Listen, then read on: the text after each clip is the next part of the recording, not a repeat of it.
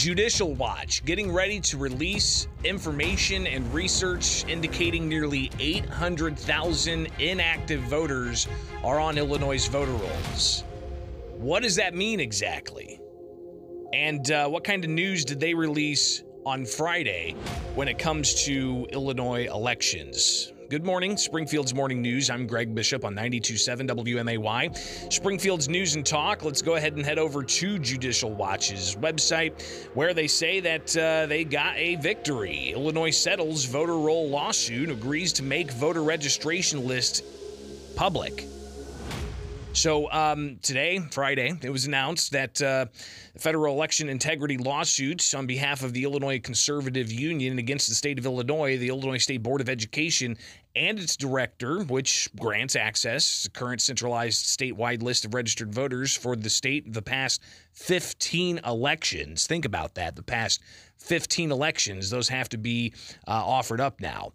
So ultimately what happened here was the state of Illinois said that, yeah, you can inspect these records. You got to come to Springfield to inspect the records, but only during certain set of time. They were not making the documents and the records available for public inspection via electronic means.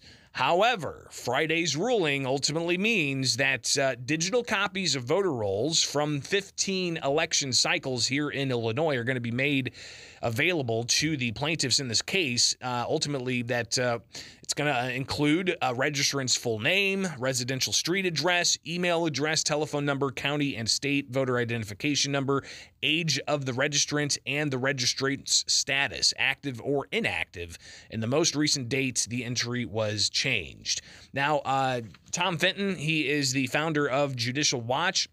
He said clear voter rolls mean cleaner elections, and he goes on to say that this is a victory for all legal voters in Illinois. Voters will have the transparency federal law requires in order to ensure elections in Illinois are more honest and cleaner. So I reached out to State Representative Brad Halbrook to get his take on what this ultimately means. And he shared with us his thoughts of the initial statement here of these voter rolls being made public, especially through electronic inspection. Yeah, so it's a great day. The decision that's been handed down here for openness and transparency and attempting to restore faith in the voter system for the legal voters of the state of Illinois. And I asked Halbrook to elaborate a bit on that, especially with having access to those 15 different cycles of Illinois elections. What does that ultimately mean for transparency? Well, transparency, when we're involving the government in anything, is got to be crucial and is key.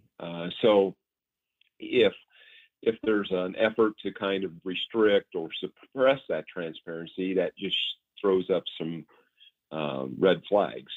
So I think to restore faith in the system with the voters, this level of transparency will go a long ways. So, State Representative Brad Halbrook there responding to the Friday statements that individuals are going to be able to access up to 15 election cycles of voting data. Now, what's interesting here, too, is Judicial Watch just didn't announce that particular settlement with the state of Illinois. They also announced a forthcoming Judicial Watch study based on recent census data and information Illinois reported to the Federal Election Assistance Commission reveals 14% of Illinois' counties have more registered voters than citizens over the age of 18. Think about that. 14% of Illinois' counties have more registered voters than citizens over the age of 18, while Illinois as a whole has close to 800,000 inactive registrants. 800,000 inactive registrants. What does that mean? Well, State Representative Brad Halbrook responding to that number. Well, those numbers alone are staggering. And, I don't know if they knew, kind of had an idea that it would be like that, but those are staggering numbers. And the very reason why we need the openness and transparency in an effort to clean up these voter rolls again, just another step to try to restore faith in the system, the election system for the voters of Illinois. Now, a lot of times, if you question an election outcome, if you're a Republican, you get called an election denier. If you're a Democrat in 2016, the mainstream media hops on your bandwagon and continues a story of Trump-Russia collusion without any merits, and they're throwing out all kinds of dots to try to have those dots connected, but they never were connected. But, you can see how the double standard here, right? People who have concerns about election outcomes get labeled a certain way on one side of the aisle, but labeled another way on the other side of the aisle. So all this does, Friday, what was announced was they're just going to open up the voter rolls to make sure, and this is something Judicial Watch does across the country, they want to make sure that there are clean voter rolls and not these hangers-on, right? These inactive registrants, which could open up the door for the possibility of some nefarious actions taking place. Judicial Watch also knows that they have pending litigation challenging Illinois' weeks-long election process, arguing that federal elections should be decided on Election Day, not weeks after the fact. Brad Halbrook asked him for some of his final thoughts on this entire situation. Well, whether this would open itself up for fraud, many believe that fraud already exists. Okay, so in any time government's involved in anything, we believe that openness and transparency and sunshine is the best cure and is the best medicine. So I think this is a positive step to root out the fraud and the corruption that goes on in the election system. My additional thoughts is that the voter registration, the election system in Illinois has to be reformed dramatically. To continue to go down the same road year after year that the Illinois General Assembly is going down has to change. These 40 days prior to Election Day, vote by mail, early voting, ballots can be counted up to 14 days, the potential with ranked choice voting on the horizon.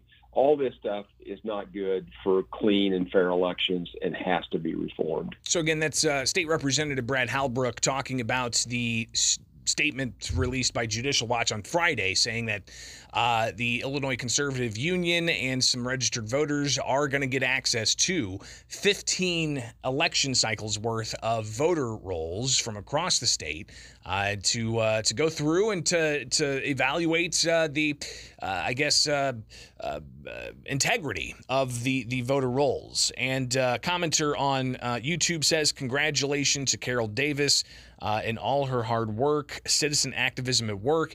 We're actually going to be connecting with Carol a little bit later on this morning to discuss this even further and what she's looking for in this voter roll data. So be looking forward to that. That'll come up after 8 o'clock this morning live. But of course, you can catch all interviews and various topics anytime you need to. Just follow me online, Bishop on Air on Twitter, Facebook, YouTube, and you can find interview segments there. Again, just search Bishop on Air, and we can connect that way. It is Springfield's Morning News. I'm Greg Bishop on 92.7 WMAY, Springfield's News and Talk.